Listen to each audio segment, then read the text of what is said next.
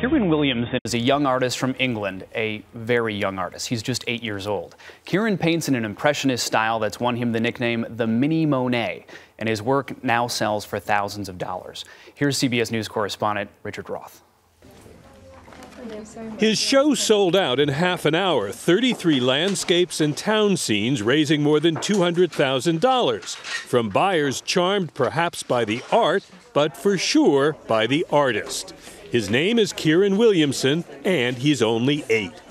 The surprise for his family began on vacation 2 summers ago when Kieron, then turning 6, asked for something different to play with. He asked us to buy him some blank paper and some pens while we were down there. He began to sketch, then paint, and he's been at it ever since, inspired by the internet and art books and the postcard pretty outdoor studio that's all around him in Norfolk on England's east coast. Kieron studied technique in a local watercolor class last year. I was the youngest in the class. Everyone else were grown-ups. And with talent that's still developing, he says the hardest part is getting the balance right between light and shadow. How do you figure that you're going to get better at that? Practice a lot. Richard Roth, CBS News, London. Now, as Richard said, Kieron's home is in Norfolk, England, a largely rural area. It's about 100 miles northeast of London. And joining us now exclusively from there this morning is Kieron Williamson, along with his mother, Michelle, and his father, Keith. Good morning to all of you. Thanks so much for being here. And Kieron, I want to ask you the first question that I think everyone wants to know is, how did you learn to paint so well so young? Well, I took watercolor class with Brian Ryder, and 3 day introduction to oils. Now, I heard when you were in that class, it was mostly adults and then you. What was it like to paint alongside these adults, and how do you think your paintings compare to theirs?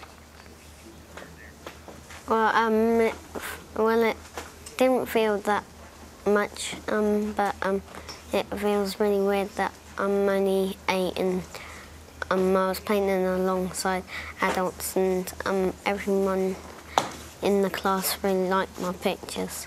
Yeah, it's great that you're not intimidated by that. I'm sure they were very impressed with you. So, Michelle, you know, for you, when you first saw some of these paintings that Kieron was making, what did you think?